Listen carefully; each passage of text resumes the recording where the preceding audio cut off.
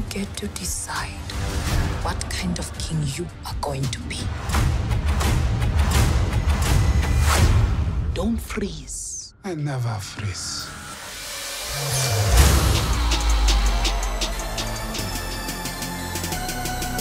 Wakanda offers us a glimpse into the world as it could be, self-determined and developed on their own terms without the interruption of colonialism, has figured out how to make the most of all its citizens. And so women are allowed to realize their full potential. And that's what Ryan wanted to show.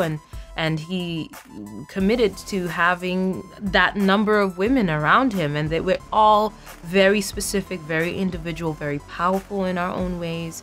And therefore very effective and influential. Show them who we are. This is a nation at a very, very pivotal moment in its development. You know, they have some crucial questions to answer.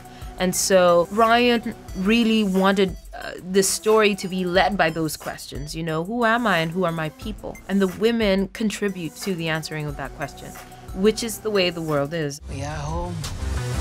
Seeing these women, you know, seeing this Dora Milaje and Shuri, you know, these women who support him. He can't do it without them. He can't, you know, there is no king without a queen, you know, is the thought, the sentiment in African nations, you know. And so that queen is his mother, his sister, the all-female guard, you know. And behind the scenes, it's Ryan Coogler with his first AD, his director of photography, his costume designer, his production designer. So they are kings because of the queens. My king. Stop it. Letitia lights up the room as soon as she walks in. I was there for her audition, and I was like, listen, all these girls are great, but what she has, you can't teach that. You know, that's my input. Now you do whatever you want to do, but I'm just saying.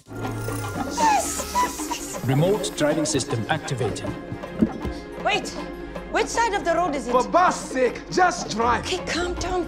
She embodies, I think, a little sister should be in a movie like this, and she brings an aspect of T'Challa out that I love being able to show.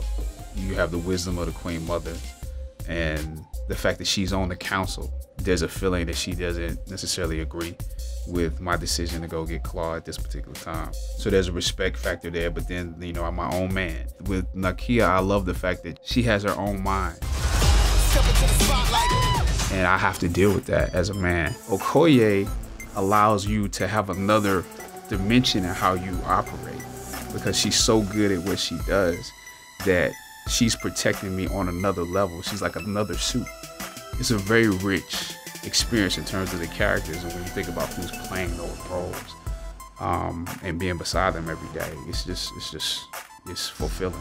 To have these characters that reflect that, you know, have Shuri, this young, spunky, tech-savvy woman leading Wakanda's technological charge, that's powerful, and it's a really important image for young girls to get.